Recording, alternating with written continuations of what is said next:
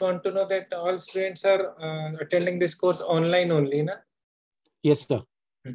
So unlike the previous class where it used to be more didactic with PowerPoint slides, this particular presentation I am doing from more practical point of view, from more clinical perspective. And I guess all the students are attending this course through Zoom meeting only, meeting link only. So it would be better if we make it more interactive, because this is all what we see in day-to-day workup of nephrology cases. So if there are any questions or any queries or any comments, or I will ask anything, then everyone can open the chat box. The chat box, as you can see on the top or bottom part of the Zoom controller. So you can open the chat box, and accordingly, if there is any response or any comment from any of the students, they can write here so that I can read and accordingly ask or give answer to your query at the same time during the presentation itself. Is it clear?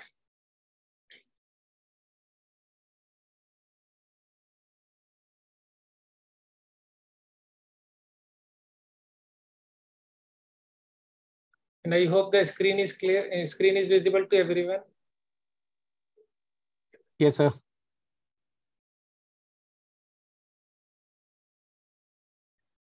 So I will start.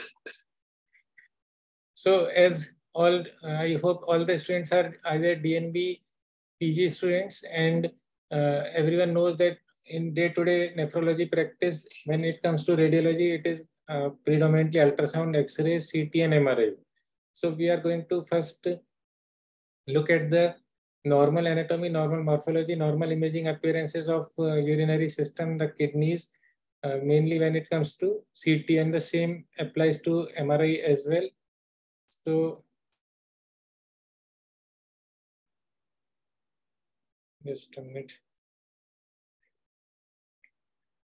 So let me come to very basics. Like when we do a CT scan of the abdomen, either it can be a NCCT KUV study, plain scan without any contrast, just a scan is done. Otherwise, it is a CT urography study. So this is what my arrow is also visible, and you can see this is a topographic image which is seen on the left side of the screen, and on the right side you can see the plain scan. So I will just go through the plain scan. The nephrology residents need to understand the normal anatomy mainly related to the KUB region. So now in the modern day scanner, what happens is you don't specify 3 mm, 5 mm, 8 mm or 10 mm. You just take a complete volume, and accordingly we can make the slices in different planes, transverse plane. So this is a typical transverse image. This is a typical transverse image. Now on the left side, now you can see a coronal image. The imaging plane is in this plane, and third plane is a sagittal image. So this terminology should be very clear that this is a axial image, and as we go from top to bottom, you can see the liver, the spleen, and this is the part of the kidney on right side, and this is the kidney on the left side. So very important to look at the kidneys very carefully on the plain scan itself, because most of the times when there is abnormal KFT, you only do the plain scan and not the contrast scan because of the nephrotoxic effects of the contrast. So this is the plain scan where we are not in a position to differentiate cortex and medulla. Cortex and medulla will only be differentiated with the post-contrast scan. So here we can see the renal hilum. So this black strip is the fat in the renal sinus. So this is the renal pelvis, this is the renal sinus, and this is the parenchyma where you cannot differentiate cortex from medulla. And as I go below, you can see the hilum and the sinus will be seen at different levels. This is the right renal sinus, this is the left renal sinus. You can see the left renal pelvis, and then we go inferiorly. So this is how you should be able to see the attenuation. Now the appearance of CT appearance of normal kidneys is very important, and you always need to compare the right side from the left side to look for any changes of enlargement or edema on CT itself. So there is no dilatation, there is no focal lesion, there is no calculus, and the renal parenchyma is normal. So when this is the plane scan, and then we give the contrast. So contrast may, there can, in CT urography, there are different phases of contrast, which should be very clearly understood by nephrology students. And this is the contrast scan, and this is the arterial phase. So you can see the bright appearance of the aorta. The aortic branches are very brightly enhancing, and this is the right renal artery, this is the left renal artery. So we know that this is an arterial phase scan, or the, in arterial phase scan, what happens to the kidneys, you will see bright enhancement of the cortex. So this is the cortex on right side, this is the cortex on the left side, and the medulla is less enhancing. So you are in a position to clearly look at the corticomedullary interface. So corticomedullary phase, so arterial phase enhancing, arterial phase of CT scan corresponds with the corticomedullary phase of the renal system. So this is a corticomedullary phase, and you can see the, this is the renal vein, this is the renal artery, and the renal artery is brightly enhancing because this is the arterial phase. The renal vein will show just a mild enhancement. If it enhances early, very early enhancement of renal vein in the arterial phase suggests that there is some AV fistula, which should not be there. So this is a normal appearance of renal vein on contrast, arterial phase contrast on the right side. This is on the left side. This is the renal artery. This is the corticomedullary phase of the kidney. Then we go to the next phase, that is the venous phase of the scan. So now you can see the contrast is much less in the aorta, and you can see more contrast enhancement in the IVC. So this is a normal venous phase of the study, the venous phase of the scan. Now you can see the corticomedullary difference is attenuated. Now medulla is also enhancing, cortex is already enhancing, and you can see significant enhancement of the medulla also. So the corticomedullary interface, the sharpness is gone down as compared to the corticomedullary phase. So this is a, what you call it as a nephrographic phase. Nephrographic phase. See, these phases are very important. In IVP, you cannot differentiate cortex and medulla. In plain old IVP, you could not differentiate cortex from medulla. But with CT scan, you can differentiate cortex and medulla. So on a arterial phase scan, you can see corticomedullary phase, and in the venous phase, you can see the nephrographic phase. So this corresponds to the nephrographic phase of the IVP, which was done in the past, not done very commonly now, because the conventional IVP is now replaced by CT IVP or CT urography. So this is a nephrographic phase where the parenchyma is enhancing, corticomedullary differentiation is there, but not as good as the arterial phase. But there is no contrast in the pelvic ileal system. The pelvis is not showing any contrast. The ureter is not showing any contrast. So this is a nephrographic phase of the CT urography studies. This is clear. And at the same time, always look at the sinus fat, the pelvic ileal system, and the perinephric area, which is all normal. Even the perinephric facial planes should be seen in all scans, whether they are normal or abnormally thickened or inflamed. The third phase is a pylographic phase. Pylographic phase is the excretory phase of IVP, and then you can see the contrast. And this is a pylographic phase or urographic phase where the contrast is excreted from the kidneys into the pelvic ileal system. So now you can see the IVP and the IVC and aorta are not showing any significant enhancement. This is a delayed phase, almost 5 to 10 seconds, 5 to 10 minutes after the contrast is given. So this time frame should be clear that arterial phase is within 15 to 30 seconds. Venous phase of the scan, what we saw just before this, was done after 70 seconds of the contrast injection. And this last phase of the pylographic phase or the urographic phase is the scan done after at least 10 minutes after the scan contrast is given. So now you can see the cortex and medulla look similar. There is no corticomedullary differentiation. All the contrast is seen in the pelvic ileal system and extending along the ureter. Is it clear? And then you can still see medullary blush. So there is a persistent enhancement in the cortex and medulla and some prominent enhancement in the medullary region, which is seen as a medullary blush. That is all normal. At times there can be stasis of contrast in the medullary pyramid as seen here, but that is not a sign of abnormality as we can see in this image. and then you can trace the ureter all the way up to the urinary bladder. So this is a urographic phase of the contrast urography study. So is it clear? So these are the basic axial images which can be seen with multiple CT processing tools. We can see the arterial phase as main renal arteries. This is the venous phase where we can see the renal veins very clearly. So this is all about the normal anatomy. And if there are any questions related to the normal anatomy, then I can respond to that. Otherwise, we will proceed further with more clinical cases. Any questions?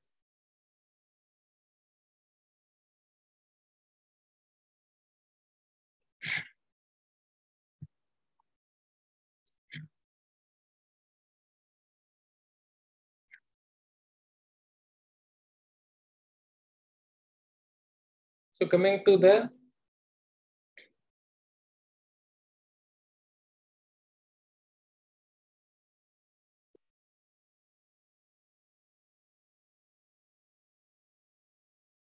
common cases in nephrology where radiology helps in diagnosis making. So I am going to show some illustrative examples, and if there are any questions or queries, you can ask. So this is a non-contrast or plain MRI scan. What the normal anatomy I just mentioned, the cross-section anatomy related to CT applies to MRI also. But in MRI, the things are little more complicated as compared to CT, because in CT you have a single image. It is only plain scan or contrast scan, or it can be different phases of the contrast. But in MRI, things are little complicated because there are different sequences. So first of all, most important is to understand which sequence is this. So this is a axial image, and you can see this is a liver, stomach, and the spleen, and you can see the vertebral body. And this central part is the cervical spine, spinal cord, and the surrounding area is all CSF. The bright CSF suggests that this is a T2-weighted image. So whenever the image shows fluid area as bright signal, it is a T2-weighted image. And on the other hand, I will just show this another image. So this is another image on your, we have two images.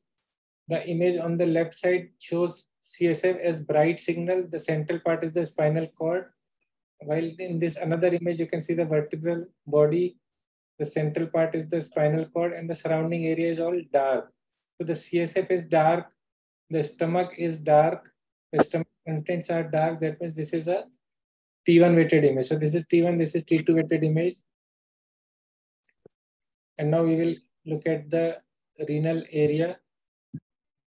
So I am scrolling the axial T2 weighted images from above downward. This is the adrenal, the right adrenal, the left adrenal. Then look at the right kidney and the left kidney. This patient presented with acute onset renal angle pain and tenderness. So before going to right kidney, I am going to show you the left kidney, how the kidney normally looks like on a MRI scan. So as we have seen on a CT image, the corticomedullary differentiation is not possible on CT on a plain scan, but on MRI you can still make out the cortex and medulla as separate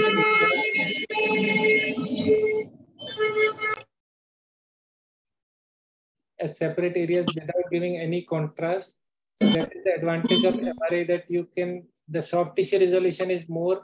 So even if you are not in a position to give any contrast, then MRI is in a position to differentiate the cortex and medulla and a lot of other things because of the superior soft tissue resolution. Then another important thing is ki on a as compared to CT may you are not in a position to make a lot of interpretation about the vessels, because vessels are not optimally seen unless there is gross abnormality in the vessel. You need contrast for a vascular assessment on a CT image. But on MRI, the vessels always show flow void. Is a patent vessel. Like this is a aorta This is the aorta which looks black. So this is a normal flow void. So normal flow void is seen even without giving any contrast. Similarly, this is the left renal artery, which is black, means flow void. That means it is patent and normal. Then again, renal vein is seen as black, flow void is seen. That means it is a patent renal vein on the left side. So without giving any contrast, we know that this is a normal venous structure or normal vein. Even the renal artery is seen as normal without giving any contrast. So a gross assessment of the patency is possible on MRI without giving any contrast as seen in this.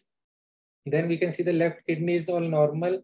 The renal hilum is normal. Renal vessels are normal. There is no dilatation, hydronephrosis or mass lesion. The renal parenchyma, the cortex and medulla is normal. Differentiation is also seen. You can see the smooth surface. There is no inflammation in the surrounding area, as we can see in this image. Sorry.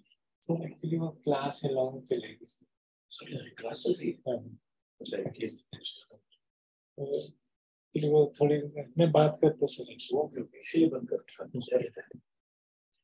So when we look at the, so this is the normal left kidney. Now compare this left kidney with the right kidney and look at the appearance and dimension of the right kidney. So you can see the AP dimension of the right kidney. Even morphologically, even visual inspection will show that this is enlarged as compared to the left kidney. This is 5.8 in AP dimension. This is 4.2 on the left side. So this is the right kidney is enlarged and edematous. Clearly from the AP dimension, you can make out that this is the enlarged kidney, though the right kidney also shows normal appearance of the renal vein, normal appearance of the renal artery on the right side. Then look at the parenchyma more carefully and you can see this is the normal cortex, normal medulla on the left side. Look at the cortex and medulla. You hardly can make out any differentiation between the cortex and medulla on the right side. This is enlarged edematous kidney. The renal pelvis is also slightly dilated. And then you can see the urothelial thickening on the right side. Then look at the signal intensity. MRI is all about signal intensity. You can see multiple wedge-shaped areas arising from medulla and fanning out to the cortical region. So multiple wedge-shaped areas of T2 dark signal intensity are seen all over from the upper pole, mid-interpolar region and the lower polar region.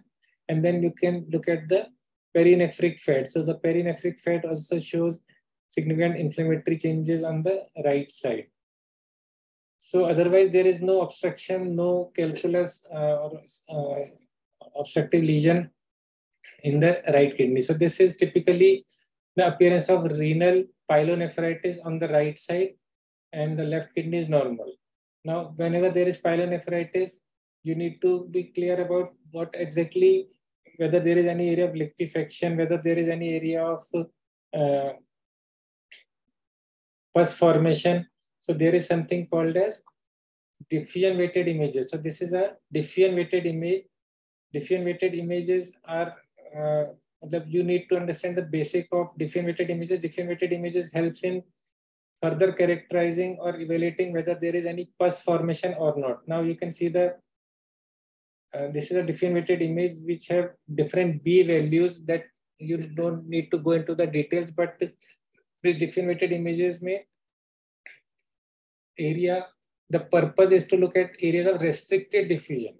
So whenever there is, this is based on the Brownian movement of the molecules in a freely available space and they can be picked up. So areas with normal Brownian movements of water molecule is happening, that will be seen as dark. So this left kidney image, it is all normal. So this is normal and don't show any abnormality on this image.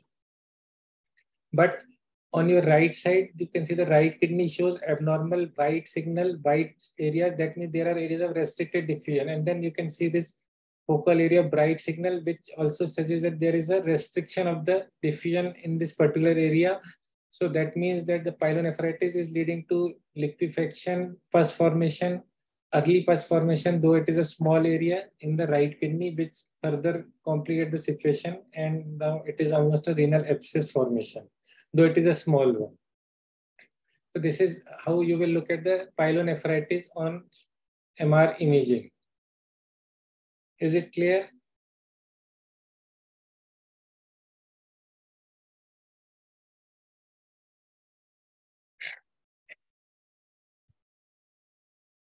If there is any query, any doubt, you are free to ask, or you are free to write your comments using the chat box. So I am going to go to the second case. Unlike the first case, the patient in the first case had acute loin pain on the right side. We had done a right plain MRI and seen how to diagnose and interpret images related to acute pyelonephritis. Okay, so Dr. Dheeraj is asking, what is the investigation of choice for pyelonephritis? So pyelonephritis may, given a choice, see, one thing is very important and all nephrologists should be very clear about this. If you don't want to give any contrast for the reason of contrast toxicity or anything else, nephrotoxic or KFT is abnormal, and if single imaging is to be done, then plain MRI is always better. So if the patient is compliant, patient can hold breath and can cooperate with a 30-minute scan, then MRI is always better because it will help to diagnose pyelonephritis and also to look at the renal abscess or liquefaction at the same time. So MRI, plain MRI is always the modality of choice if you don't want to give contrast, because MRI has a higher resolution to look at the vessels and other cortex medulla with higher accuracy without giving contrast.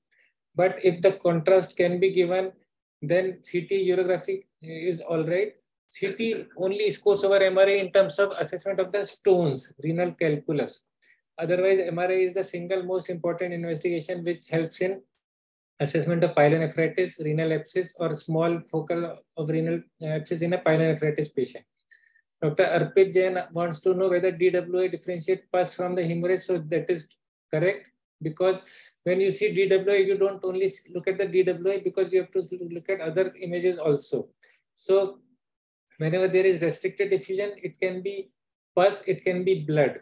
But again, the blood will be seen as bright signal on a T1 weighted image. So you have to compare that with the T1 weighted image also. So depending on appearance on T1, T2, and diffusion, you will be in a position to differentiate that this is pus, this is blood, this is urine, or this is just a fluid. Dr. Anish is asking at what time we can see radiological improvement in MRI after clinical resolution of pyelonephritis. So this is a very good question. This is very important because even after 2 to 4 weeks after the symptoms are improving, the kidney and the perinephric fat may continue to show some changes of pyelonephritis. So that is possible because MRI is very sensitive to pick up water contents in the kidney and the surrounding area, the inflammation. So the changes will be seen, but definitely the changes, if you have a baseline scan, you will be able to see the radiological improvement as compared to day 1 versus follow-up. But these changes will continue and will normalize by at least 3 to 4 weeks only. Okay, so good that students are now responding and asking their doubts. So again, we go to the next case. This is again adult patient. You can see the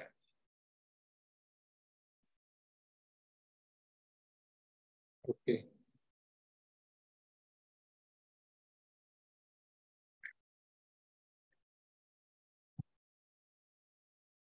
So this, unlike the first patient had pain on the right side, now this is an adult patient who presented with acute onset left lumbar region pain, and the patient initially had only plain KUB scan or NCCT KUB was performed.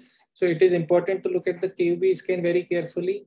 I am going to scroll the images from top to bottom, and you all can go through, look at the images and just try to see what is normal and what is not normal, what is the abnormality. So for your reference, you can see this pleural fluid on the left side, which also is consistent with left lumbar region pain because this is all reactive pain. So now I am going from top to bottom, and now you can see the kidney on the right side and the left side. So as I already mentioned, you can see that surrounding fat on the right side is normal, the right kidney is normal, and there is nothing, no pain on the right side. On the left side, you can see the enlargement of the left kidney, You can see some inflammation in the perirenal fat. You can see this, you can see my cursor. This is the anterior pararenal fascia. This is the posterior pararenal fascia. This is the lateral conal fascia. These facial planes are very thin, pencil line, or they may not be seen at times if they are normal. But if they are seen conspicuously like this, that means there is some inflammation in this part, and therefore there is an abnormality in the left kidney. Now, this clearly is an enlarged edematous kidney on the left side. Now look at this image and tell me what exactly is the abnormality. Anyone? This is the normal right kidney. This is the abnormal enlarged edematous left kidney. So whether this is simply pyelonephritis or there is something else. Look at the renal vessels, whether they are normal or abnormal.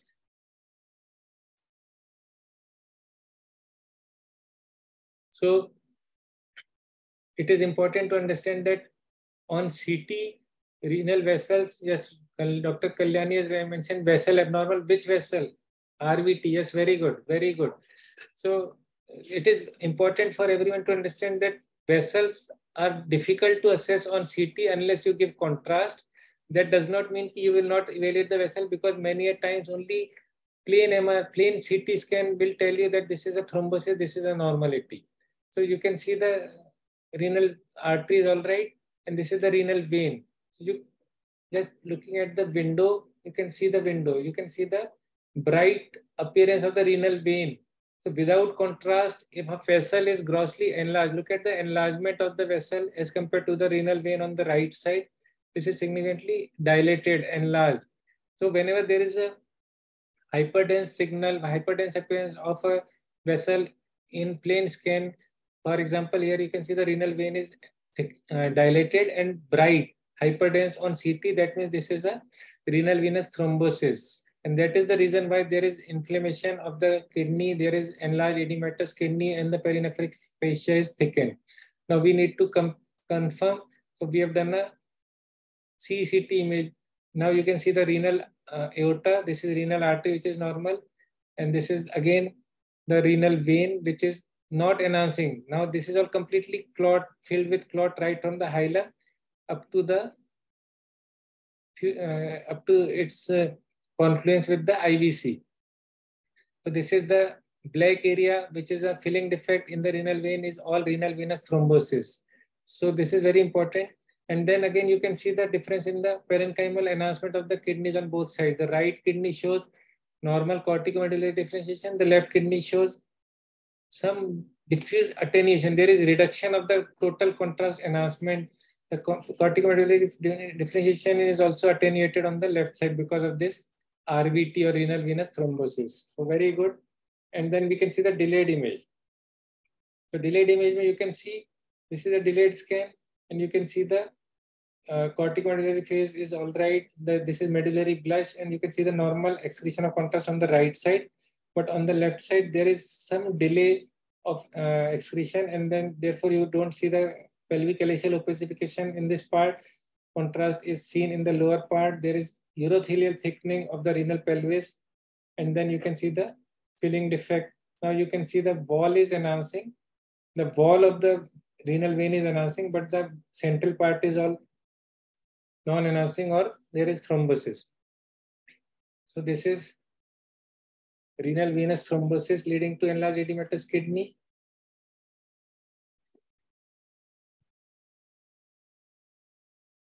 So then coming to this next case, this patient had acute left-sided pain, and I am showing this plain scan from top to bottom, and you can see the right kidney, and this is the left kidney. Now you can see the right renal sinus. This is the right renal pelvis, which is normal, and this is the left kidney, and this is the left renal pelvis, which is slightly dilated. So apart from mild dilatation of the left renal pelvis, do you see any difference or in the orientation of the kidneys on both sides? See, kidney, the renal hilum should always face the retroperitoneal vessels. So this is a anteromedial pointing of the renal hilum, which is normal. So this right kidney shows normal axis. But on the left side, you can see the renal hilum is pointing anteriorly. It should point like this. So there is definitely altered axis of the left kidney, which is developmental, which is since birth. So there is some malposition. This is not malpositioning, just an altered axis. This is slightly rotated towards the anterior side. So that is one thing. And then you look at this is a CT scan image, and I just described you anterior perineal fascia, posterior perineal fascia, lateral coronal fascia, which is quite thickened. And then you can see the fat should always be dark like this. On a CT scan image, the fat should be dark like this. This is the normal fat, this is the normal fat. But on the left side, you can see the this is called soft tissue stranding. If you see the stranding in the fat, that means there is an inflammation in the fat. So this inflammation in the fat is because of the abnormality in the left kidney. Now, what is the abnormality? There is dilatation of the renal pelvis. If we trace the ureter, you can see the ureter is still dilated, dilated, dilated, dilated, and then you can see the calculus in the left VU junction. So this is an obstructed left-sided urinary system. And then what is this calcification? This calcification is in the vas deferens on both sides. The terminal part of vas deferens shows calcification. That means the patient is surely a known case of diabetes. So as nephrologists often see diabetes as one of the very common comorbid condition. So this is a sure sign of diabetes on a CT scan. So that is also important to know. And then you can see this obstructed calculus in the left vesico-ureteric junction.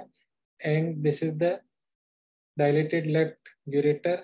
And this is the dilated left kidney. But tell me, this is an obstructed kidney. But what exactly is the cause of so much inflammation in the perinephric region? What is the abnormality? What is the cause?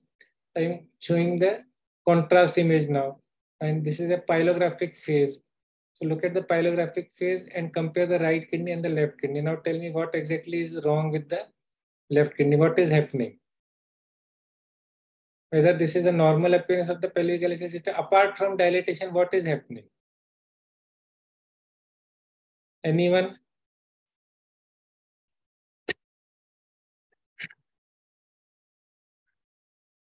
So this is the left ureter. This is the left ureter, which is slightly dilated. And this is the left renal pelvis, which is dilated. But apart from dilatation, do you see anything abnormal? There are a lot of streaks. So a contrast which is excreted should be confined to the pelvic LSA system. But there are streaks of contrast which are seen outside the pelvic LSA system. That means there is a leak of contrast. There is a urinoma formation. And that is why you can see this. This is a reconstructed image. So you can see the right kidney, the pelvic LSA system. This is the ureter, this is the bladder, and this is the right side, which is normal. On the left side, you can see apart from the ureter, there is all streaks of contrast, which is tracing the ureter on the right side. And this is all because of the urinoma formation. What happens whenever there is ureteric obstruction? There is back pressure changes, there is obstruction, there is dilatation of the renal pelvis, there is dilatation of the renal calyx.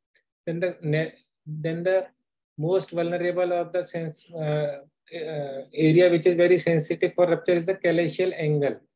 So that calyceal angle can at times give way, and there is leak of contrast into the perinephric system, and this is what you call urinoma formation on the left side. And this urinoma, once the urine leaks into the perinephric space, it causes inflammatory changes, and therefore you see this inflammation which is disproportionate to the degree of obstruction. You can have some inflammation in an obstructed kidney also, but because of the urinary leak, you see this disproportionate inflammation in the perinephric fat, as seen in this particular example.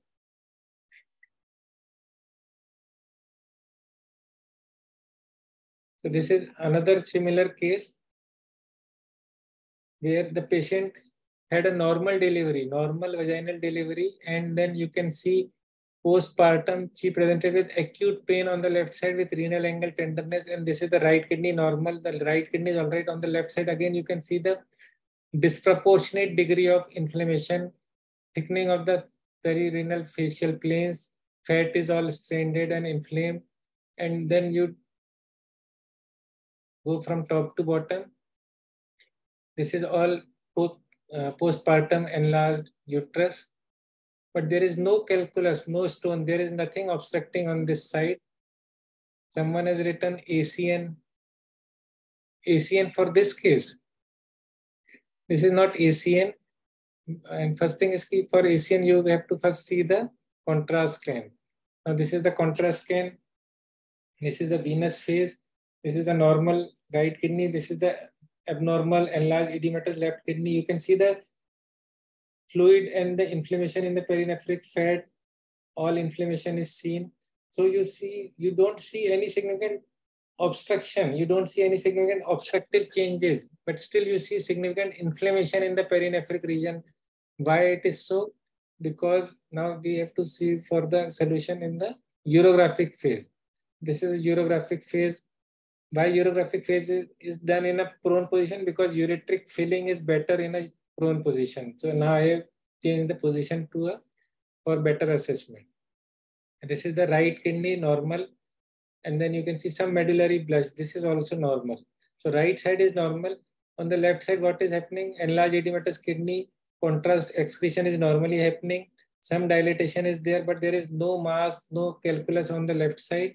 But you can see the pelviureteric junction, as there is leak at the pelviureteric junction, and the contrast is all tracking into the perinephric, periureteric region, and that is the cause this urinoma led to formation of this urinoma is there, and therefore there is disproportionate inflammation in the left perinephric region.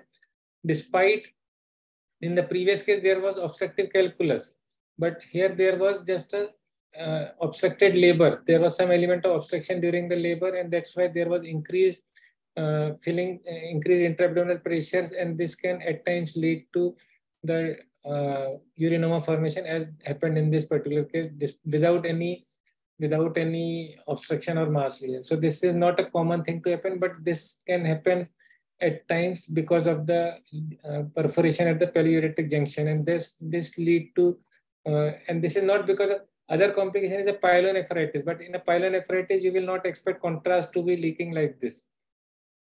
So that's why this is important to understand this possible complication. Okay, then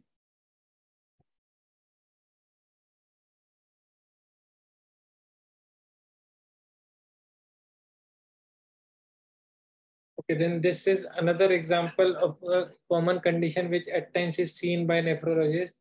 This patient had a renal transplant, and renal transplant was already done almost 2 years back. And this is a plain radiograph. Any comments? You can see the transplant post-operative clip, transplant kidneys in the right iliac fossa. And what is important is to look at the femoral head. This femoral head should always be like this area. There should not be any increased density in the femoral head region. So this is because of the femoral head AVN, avascular necrosis of femoral head. So this is an important complication in patients who have transplant or renal transplant because of the steroid treatment, or because of the previous treatment with steroids. So this is avascular necrosis of femoral head on both sides. But this patient presented with GI symptoms. So for that, this CT scan was performed, and we can. So this is an axial image, and on your left side you can see the. So this is the axial image, and this is the coronal image. So I'm going to directly show you the coronal images. So this is a plain scan because there was, and now you can see the transplant kidney in its normal location. You don't see any peri-transplant collection. You don't see any thinning of the transplant kidney. The axis, the appearance and attenuation, the appearance of the kidney is normal. There is no thinning of the parenchymal renal transplant. There is no some degree of dilatation of the pelvic LHS system of a transplant kidney is normal because it is a denervated kidney. So you will often see some degree of dilatation which is there. Otherwise, the transplant kidney seems to be all right. Then what is abnormal is patient presented with GI symptoms, and you can see this thickening of the bowel wall in the terminal ileum. This is the ileocecal junction, so this is abnormal. And then you can see multiple areas of focal liver lesions. This is a left lobe of liver. These are multiple liver lesions. This was, and you can see the native kidneys, small shrunken native kidneys on both sides, which does not show any abnormality. There is trophy, but otherwise no mass lesion in the native kidneys. So this, and then you can see the AVN in the femoral head on both sides, which was a complication in this patient following renal transplant. So this was an example of a post-transplant lymphoproliferative disease or PTLD. So the commonest location is either a solid organ like liver or bowel loops. So this ileum is an important area. Otherwise, lymph node are also important site for PTLD or post-transplant lymphoproliferative disease. But in this case, it is mainly seen at the terminal ileum and in the liver. So this PTLD is something important and is often at times seen in patient after 1 or more years of transplant surgery. Then coming to another example, another case.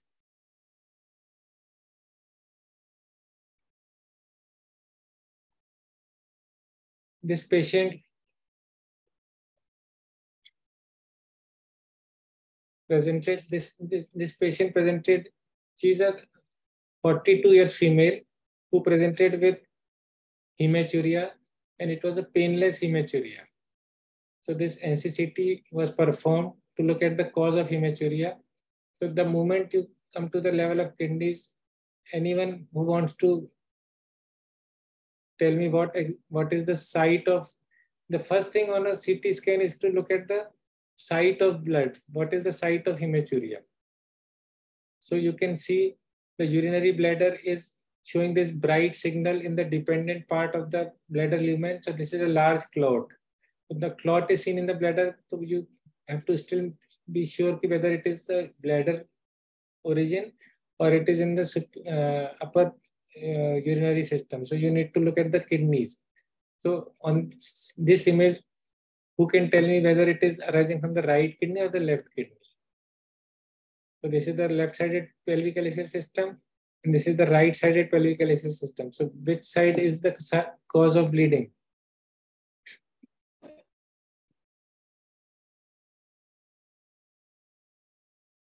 Anyone, right or left? Yes, right. Right is the correct answer, as most of you have written. So left kidney is normal. Renal parenchyma is almost symmetrical. Perinephric fat is symmetrical. Everything is normal, but you can see the pelvic LHS system is normal on the left side, but pelvic LHS system is bright. So whenever a plain scan shows bright signal in a place like vessel, in a place which is supposed to be urine filled, always suspect that this is blood. So the urine should be seen as a dark area. So this is the normal appearance of the urine on the left side. While if the urine shows this appearance, it means it is because of the blood. So this kidney is bleeding. This patient is having hematuria from the right renal origin. Now right-sided cause, but there is no mass lesion. There is no calculus. There is no filling defects. There is no apparent abnormality on the right side by what is causing this bleeding. So we need to do a contrast scan. Now on a contrast scan, let's see what exactly is the cause of hematuria. So on the left side, everything is normal. On the right side, there is no mass lesion. There is no filling defect. The pelvic LHS system seems to be all right. Now looking at this different images, different phases. So this is the arterial phase. So in an arterial phase, as I go from above downwards, this is the image I just told you. So what is happening in this arterial image? The renal artery seen on both sides, it is normal. And then you can see the renal vein on the right side. The renal vein, as I told you, renal vein should show enhancement, but it should not show significant enhancement in the arterial phase. There is significant enhancement in this case, which is much less than the artery, but it should not show this much enhancement also. As you come to this location, look at the renal sinus very carefully. This sinus is all normal. Normal black is the fat. This gray area is the renal pelvis. This is the vein, this is the artery. So this left side is normal. But on the right side, you can see a lot of white dots. These white dots are enhancing dots. You can see a lot of such white dots on the right side in the right renal hilum. And then at the same time, you can see the early enhancement or early filling of the renal vein. So that means there is some AV fistulous communication in the right kidney. So there is some AV fistula in the right kidney because of the early opacification of the renal vein, because of this crowding and multiple cluster of enhancing arterial structures in the right kidney, because that can explain the hematuria. Now, how to confirm? So then we can look at the Doppler scan. See, Doppler is a very good investigation if someone is doing it properly in a problem-solving way. So this is the clot seen in the bladder. This is the right kidney. This is the left kidney. Right kidney shows some dilatation of the pelvic system. Left kidney is normal. Then this is the cluster of vessels which we just saw on CT. This is the cluster of vessels. But how do you confirm that this is, again, you can see the cluster of vessels. So whenever there is a arteriovenous fistula, the vein ka waveform is all flat like this. But if vein shows wavy appearance like this, it means there is some degree of arterial mixing. So this is an abnormal venous waveform. This is an abnormal venous waveform. There is some phasicity which should not be seen in a renal vein. Renal vein ka waveform should be always flat like this. The arterial waveform should be like this. So this is the renal arterial waveform, and this is the renal venous waveform. So this phasicity suggests that there is reduction in the there is communication with the artery, connection with the artery.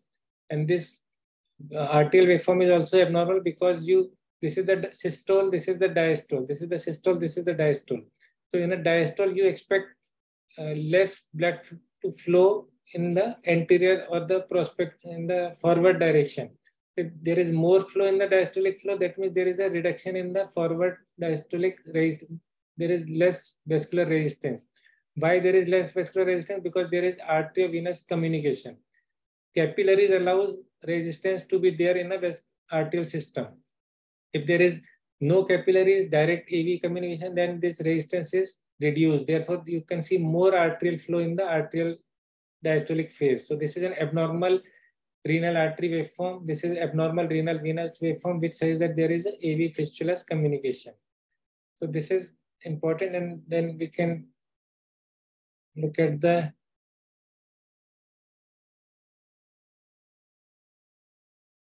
so now we are sure that this is a AV fistula, AV fistulous communication in the right kidney. This patient never had any biopsy, any procedure, any surgery, and she had this episode in the past also. She had cystoscopy, ureteroscopy, which never revealed any abnormality because it was the non-urinary cause. It was a vascular cause. So this is a DSA done. You can see the wire in the selective renal artery on the right side. And this is the renal artery opacification, and it is directly going into some capillaries also, but you can see this staining of the renal vein at an early arterial phase. So this is clearly because of the AV fistula in the right renal artery, right renal hilum, and this is the cause of hematuria, which was embolized and patient is completely fine. So therefore, hematuria can be because of multiple causes, urinary cause or vascular cause. So once urinary cause is not seen, as in this example, because she had 2-3 hospital admissions in the past when it was all reported to be normal, as far as urinary system is concerned. So therefore, urinary cause should be, vascular cause should be suspected as seen in this case, which can be an important cause of hematuria is in this case. Then another case.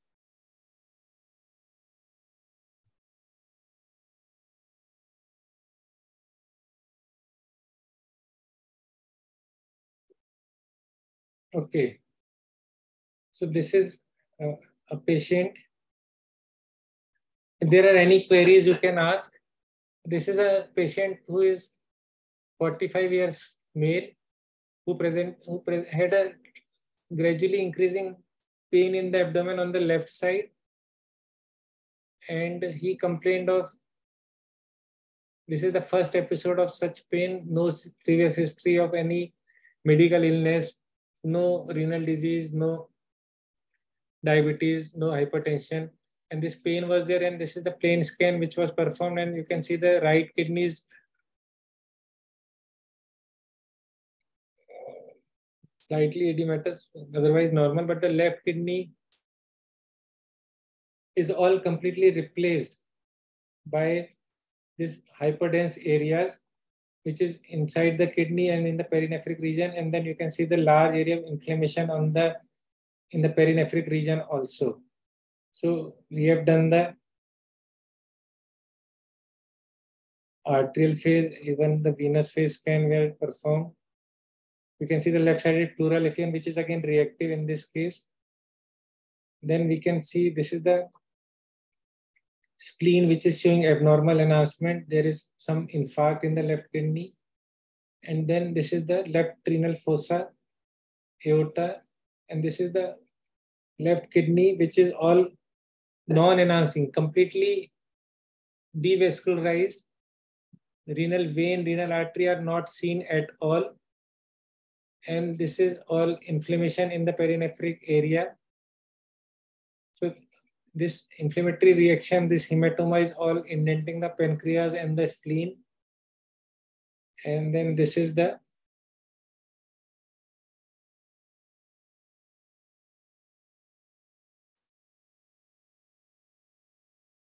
okay.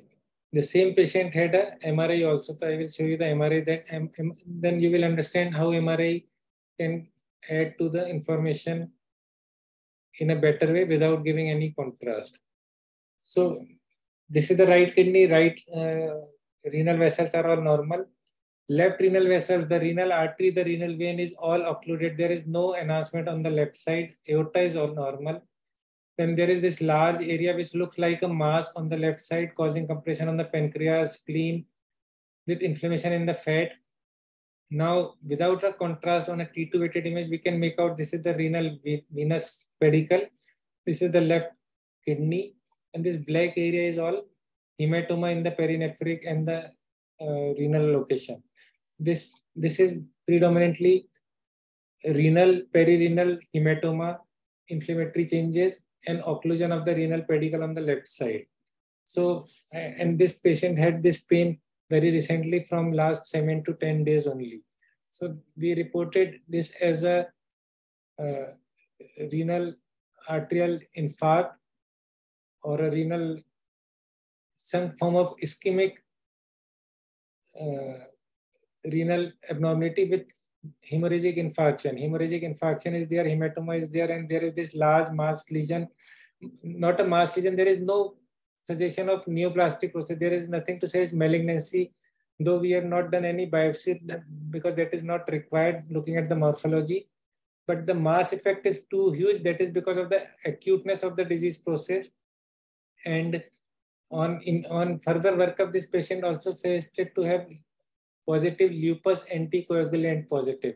So that may be something related also. And this patient is right now still being worked up, and this is because of the vascular complication in the left kidney and that too happened spontaneously without any procedure, without any previous illness. So this is how you can look at the complete occlusion of the renal vascular pedicle without giving contrast on MRI, which can be confirmed with CT at the same time because this patient had a normal KFT because the right kidney is normal. but tissue characterization is all clear, and we are sure that this is unlikely to have any tumoral. There is no malignancy or mass lesion in this because this is all tumefactive thrombosis on the left side. Though we are still not sure about what exactly is the cause of this thrombus and the hematoma in the left kidney. Though lupus anticoagulant is positive for this, but nothing is clear till we have a biopsy or a nephrectomy is done, surgery is done. So coming to the last case.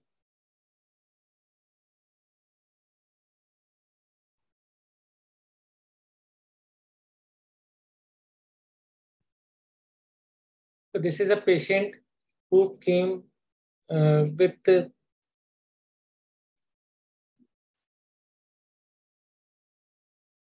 I think acute pain was there and there was abnormal renal functions.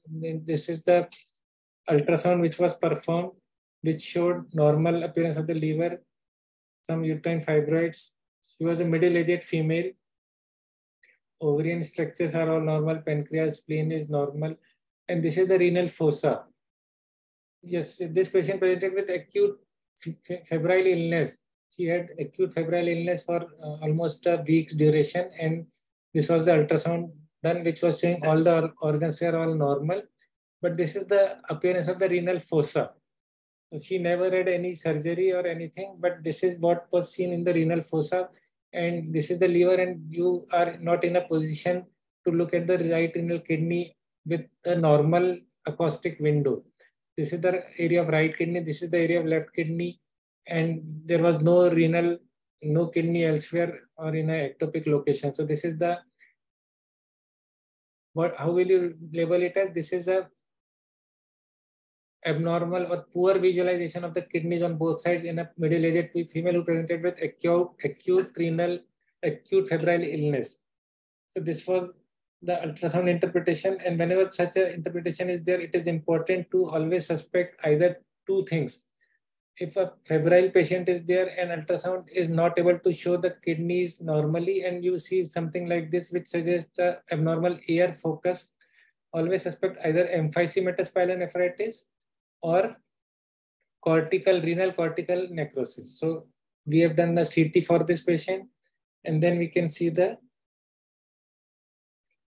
kidneys on both sides on a T2 weighted image. So if it is an emphysematous pyelonephritis, you will see a different kind of signal, not this one. So this is not emphysematous pyelonephritis. There is nothing to suggest air at this location. No hydronephrosis. No hydronephrosis or hydroureter is seen in the kidneys. Both kidneys look symmetrical with altered corticomedullary differentiation. Some thinning areas are also seen in the renal parenchyma. But what is important is to look at the diffusion images. So diffusion images are also showing abnormal areas of dark signal on ADC images. But most important is a contrast image. So this is a contrast image. And if you look at the contrast image carefully, the contrast enhancement is all confined to the medullary region. The cortical region is all dark on right side as well as on the left side. When you can again see a white line on the periphery along the renal capsule.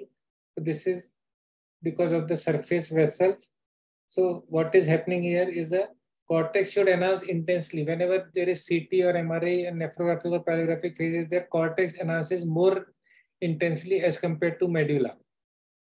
There is no phase on imaging on CT or MRI that medulla should never enhance more intensely as compared to cortex.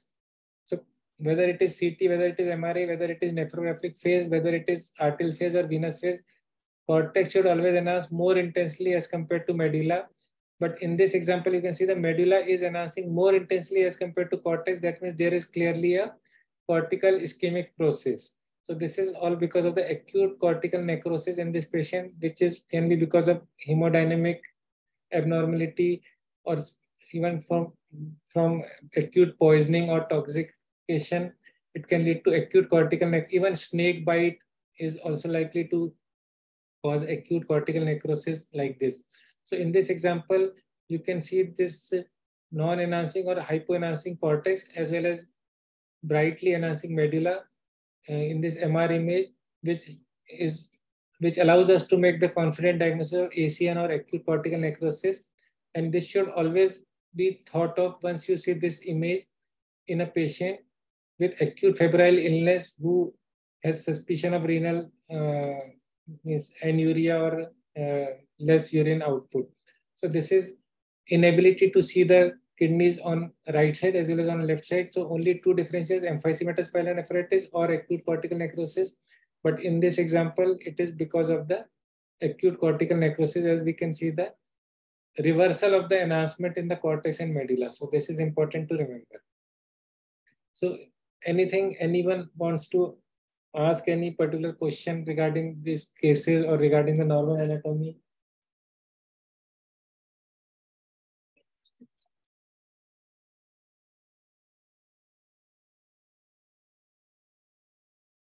So if there are any questions,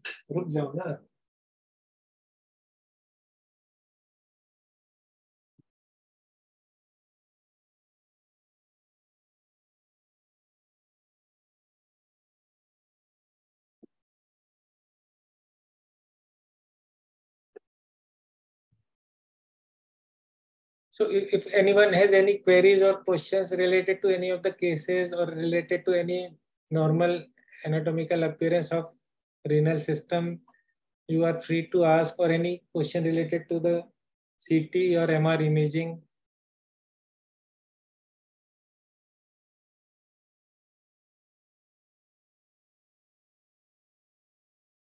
So Dr. Anish wants to know, how is NCCT KUB different from CT whole abdomen in assessing kidneys?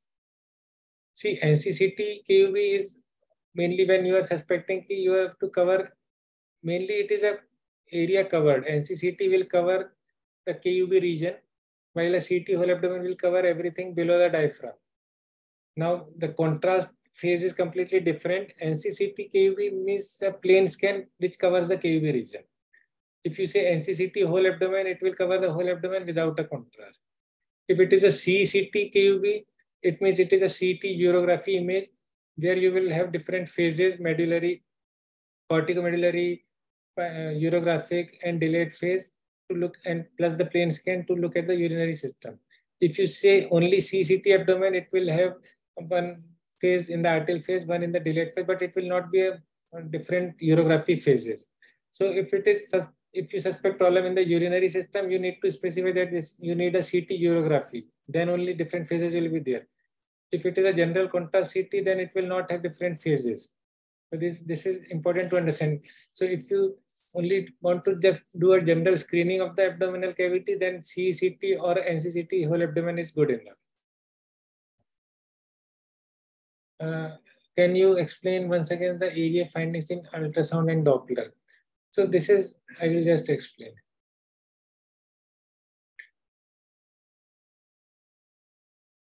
See, basically what happens ki renal vein ka waveform is almost a uniform flow. So see, this is a spectral Doppler image. You have a Doppler reference image, and this is a spectral tracing. This is the baseline, and you can see the this is the centimeter per second for the PSV value. So in a venous system, typically like a renal vein, you have a monophasic flow. That means that spectral tracing in the diastole and the systole will remain almost similar. So you have a flat waveform like this. So you don't expect phasicity in a venous waveform. Renal vein will have a flat with a slight variation, only a slight variation in the PSV values.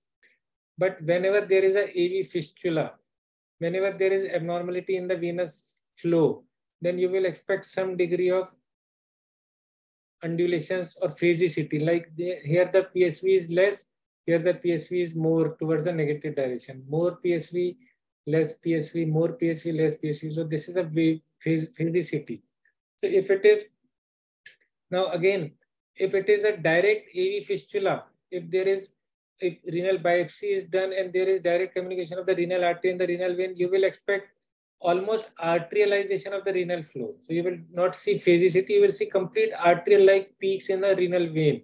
So that means it is a direct AV fistulous communication. But here there is no direct communication between the renal artery and renal vein. It is through the smaller branches in the renal hilum. So that's why it is only slight increase in the phasicity. Otherwise, normal is a monophasic flow. Then what happens in an arterial flow?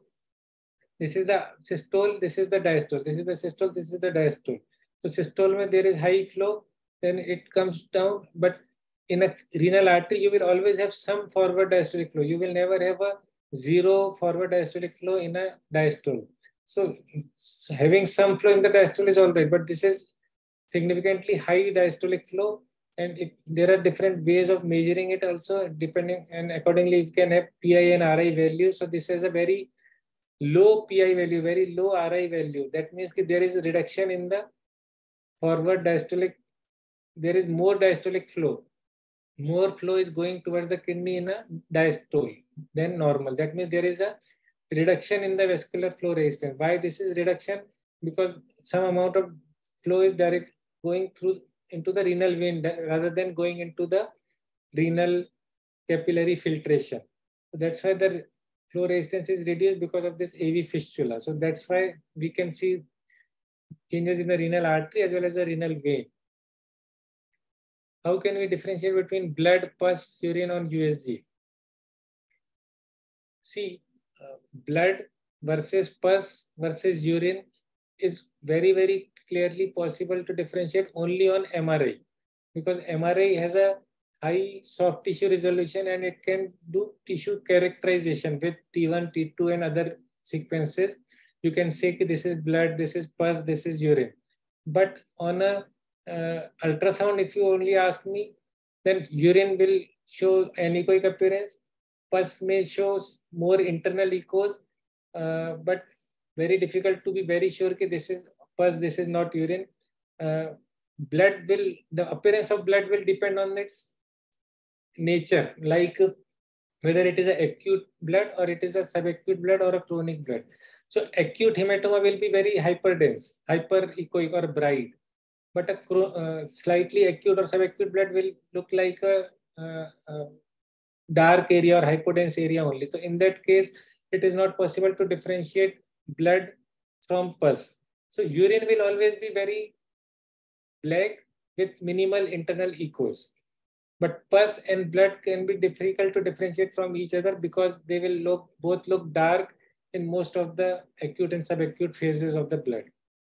So therefore, ultrasound, it is not possible to differentiate them all the time.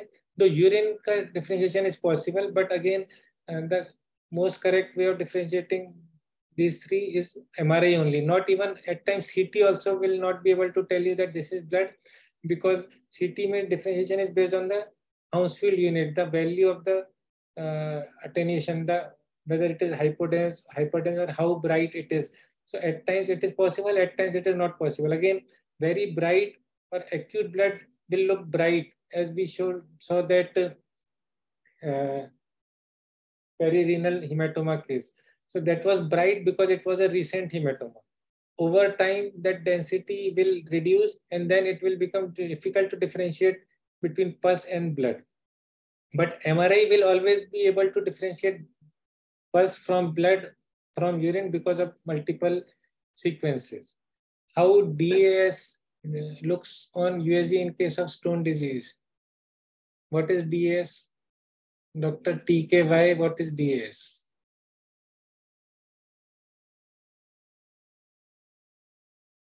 I don't understand how DAS looks on USG in case of stone disease. Diffuse acoustic shadow. Okay.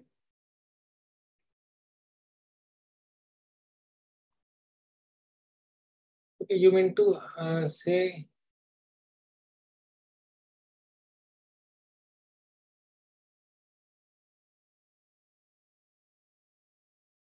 see, I think you want to ask something related to the diagnosis, ultrasound diagnosis of stones. See, this is a yes, this is a very important question, and as a nephrology student, you must have seen lot of outside ultrasound reports where renal calculus is mentioned, and when CT is done, it is all normal. So that happens because of the wrong interpretation at times.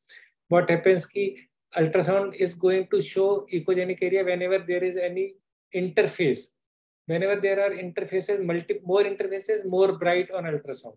So here you can see this bright area in the left renal pelvis because of the prominent fat here. So fat will have multiple interfaces. That's why it is looking bright. But you don't see any area which is showing casting any shadow. So the most correct and accurate diagnosis of stone calculus on ultrasound is only possible when you see a well circumscribed bright area with distal shadowing. So the focal shadowing should always be clear. If it is a dirty shadowing, with mix of gray areas, then it is unlike to be a stone because it can be because of the air. That's what you are referring to as diffuse acoustic shadow. If it is a dirty shadow, it is air. If it is a focal shadow, it is a stone. Then several other things are important, that the stone should be lying at this you can see this triangle here. This is a focus of the ultrasound beam. So if the stone should be lying at this line all the time, only then you are in a better position to look at the shadow clearly. Then image should be zoomed optimally. Only then you will be able to see the shadow nicely. Then the brightness should be optimally set. Only then the shadow will be clearly seen. So if the shadow is clean, like there is nothing on other side, stone, and then a discrete black area, then it is clearly a shadow, clearly a stone. And another thing is ki, if it is a mixing of colors, mixing of gray shades, then it is most likely the air which is causing artifact. And then if there is any confusion, this Doppler color box can be used. This kind of Doppler should be used. Whenever there is a stone will have multiple interfaces, and there is always some artificial color which is generated distal to the stone. So this color box also helps to confirm that this is not air and this is a true stone. This should be used. At times what happens is there is some tortuosity in the renal vessels, and it can lead to some abnormal shadowing. So that should not be confused for stone. So therefore technical settings are important, and look at the discreteness of the shadow should be there. Only then it should be labeled as stone. Otherwise it is a artificial shadow or some air focus.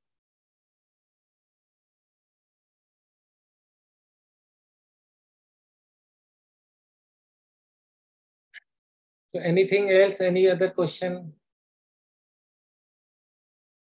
related to nephrology if you want to ask?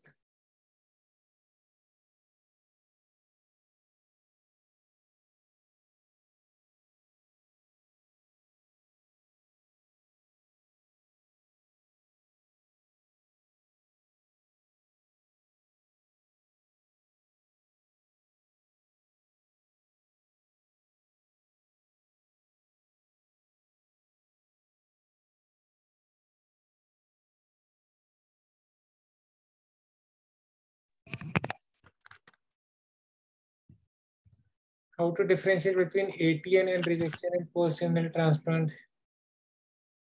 Yes. So this is very important, and rather this is a complete lecture in itself, ATN versus rejection in renal transplant. I will just tell you one very basic point. Actually in Doppler as well as MRI helps in differentiating ATN from rejection. But there is always gray areas in differentiating this, more with Doppler, but new technique like bold MRI, blood oxygen level dependent MRI, is something which I will not be able to show you the slides right now, but that helps in this. But what you need to understand is ATN and rejection.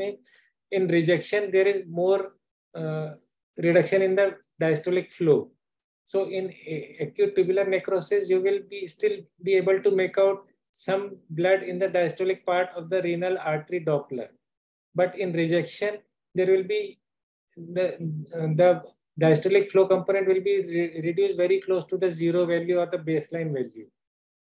So the key point on Doppler is to look at the diastolic part of the waveform and see whether the diastolic forward flow is preserved or it is reduced. If it is reduced, it is rejection. If it is relatively preserved, then it is ATM. Similarly, on bold MRI, it depends on the oxygen levels at the medullary location. So that is a different thing. But on Doppler, it is the flow during the diastolic part of the waveform. If it is reduced, it is rejection. If it is preserved, it is ATM. Though there are gray areas to differentiate, there are no hard cutoffs.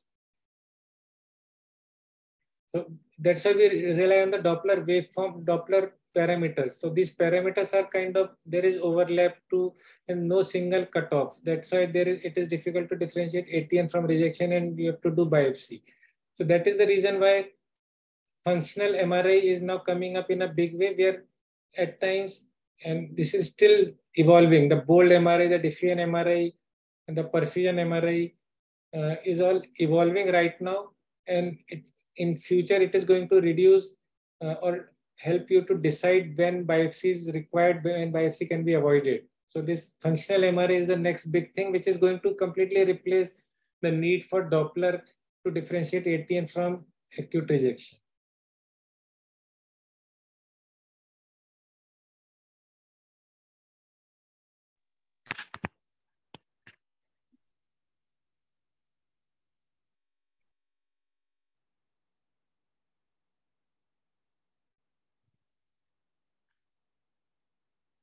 So thank you so much for this much awaited class for the students, sir. One thing more I wanted to know, can we share the recording with the students, sir, for this class? Yes, yes. Sure, sir. Thank you so much. Thank you. Thank you very much. Thank you all. Thank you, sir.